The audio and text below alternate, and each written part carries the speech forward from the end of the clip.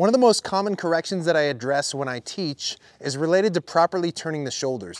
So in this video, I'm going to show you what it looks like to fully turn the shoulders on both the forehand and the backhand. I'll also show you some examples of the wrong way to do it, and then give you a simple way that you can ensure you turn your shoulders every time on both your forehand and backhand, so that not only do you hit stronger shots, but there's less risk of things like tennis elbow because we're using our whole body on the swing rather than just our arm.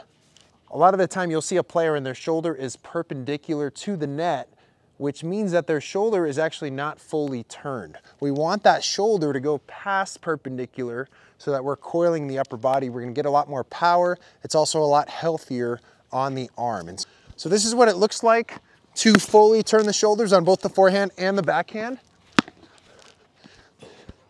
And a really good thing to think about when you're trying to do this is to have your shoulder touch your chin before you hit. So if I feel that shoulder actually on my chin, it means I've coiled all the way.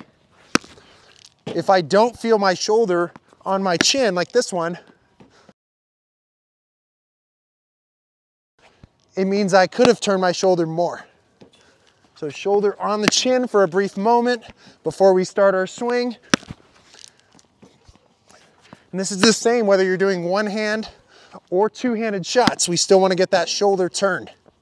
So now here's an example of not turning the shoulders fully. So notice I'm just taking the paddle back with my arm with one hand on it, and I'm just using my arm on the swing. So it's going to end up being a weaker shot, but also I'm putting a lot of strain on my arm because I'm literally just swinging with my arm only, as opposed to fully engaging that upper body. Now, the easiest way to ensure that you are turning your shoulders every time is to take your paddle back with two hands on it. Doesn't matter whether you're doing a two-handed shot or a one-handed shot, you should be taking your paddle back with two hands, because what that does is it forces you to turn that shoulder every time. When I take the paddle back with one hand, I can take it back without doing anything with this shoulder. And so I would have to actually force myself to then turn that shoulder, which I don't want to have to think about when that ball is coming at me and I'm preparing my swing. So instead, if I take the paddle back with just two hands on it, watch how this shoulder naturally turns. And then I can let go of this hand if I want to hit a one-handed shot. After I've turned my shoulders all the way, I can take this hand off.